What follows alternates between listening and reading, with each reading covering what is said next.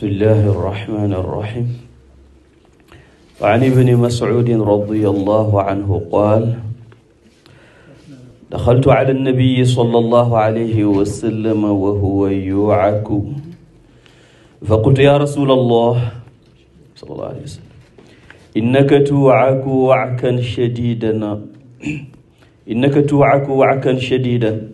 قال: أجل، إني أوعك كما يوعك رجلان منكم. قلت: ذلك أن لك أجرين؟ قال: أجل، ذلك كذلك. ما من مسلم يصيبه أذى شوكة فما فوقها إلا كفر الله بها سيئاته وحطت عنه ذنوبه كما تحط الشجرة ورقها. متفق عليه. والوعك مغث الحمى، الوعك مغث الحمى وقيل الحمى. Sayyidina Abdullah ibn Mas'ud, may Allah Ta'ala be pleased with him, reported: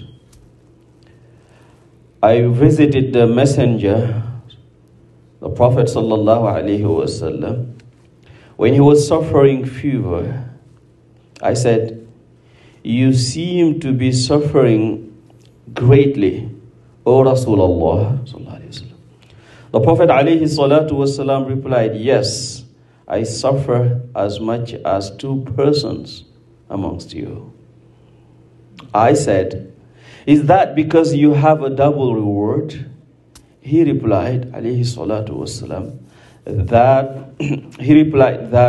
that was so, and then said, no Muslim is afflicted by a harm, be it the pricking of a thorn or something more painful than that, but Allah thereby causes his sins to fall away, just as a tree sheds its leaves. Al-Bukhari and Muslim. Prophets have to face more than ordinary troubles, and for that reason, the reward to bear them is also increased.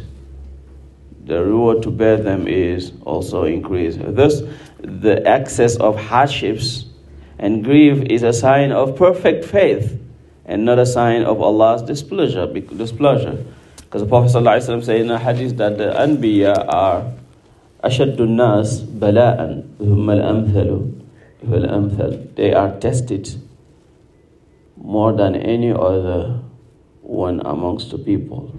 And the more your iman, the more one's iman is increased, the more test one will meet.